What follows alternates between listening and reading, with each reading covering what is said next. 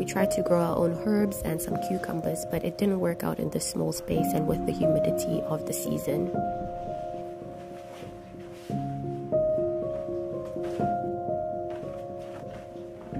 I like white linen, but it can be really tough to keep it white. So what I do is fill a tub with hot water, boiling hot water if I can, add vinegar and also baking soda, mix and then soak it in for a night.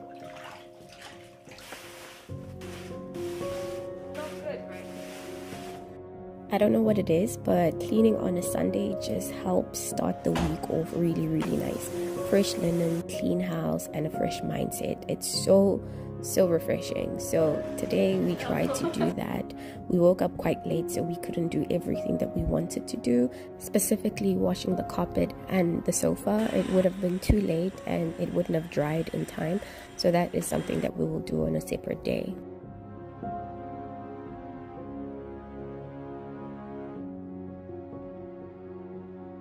I'm actually allergic to dust, so wiping down surfaces on a regular basis is very, very important.